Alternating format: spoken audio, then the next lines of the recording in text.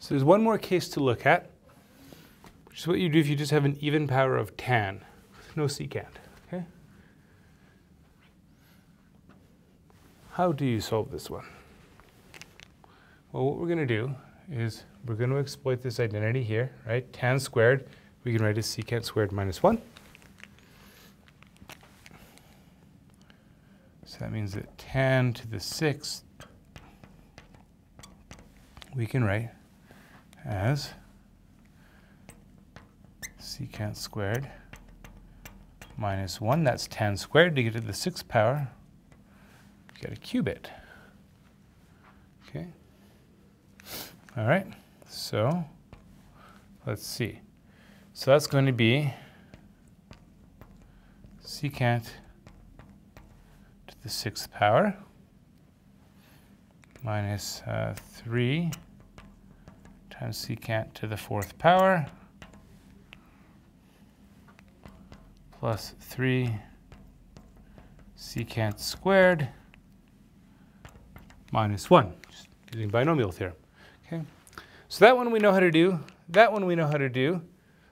This one, it's kind of an odd thing, but we're going to reverse course, and we're going to say, hey, secant to the 4, I want to write that as secant squared times secant squared. I'm going to write this as 3 secant squared is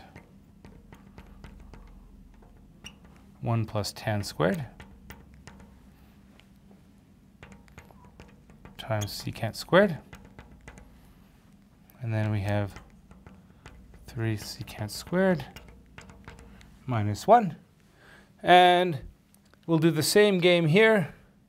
This is going to be 1 plus tan squared squared. That gives me secant to the 4th. Multiplying by secant squared gets me up to secant to the 6th. Okay.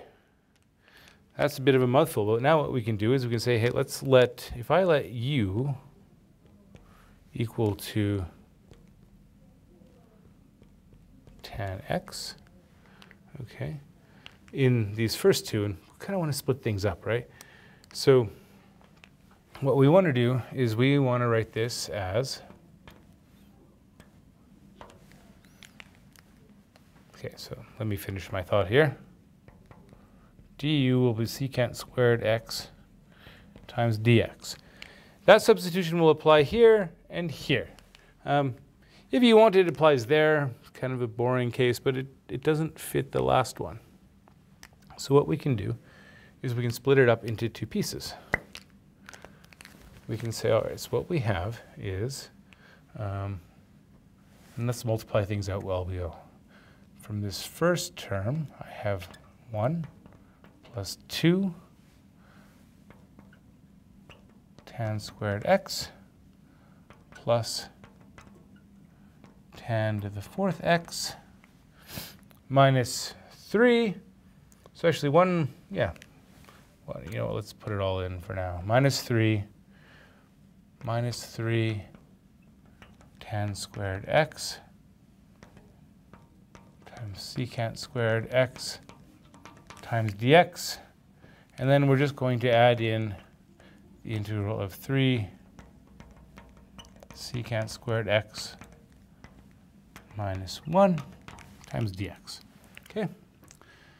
So on that first integral, we're going to do the u substitution. On the second integral, we know what to do, so we just do it. Okay. So we get this.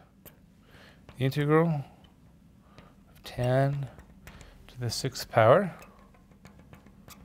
Okay, it's going to be from here. So let's see, so 1 minus 3. I have minus 2, 2 minus 3, minus u squared, plus u to the 4 times du, right? du is equal to tan, du is secant squared x dx. And then we just have plus 3 tan x minus x plus our constant.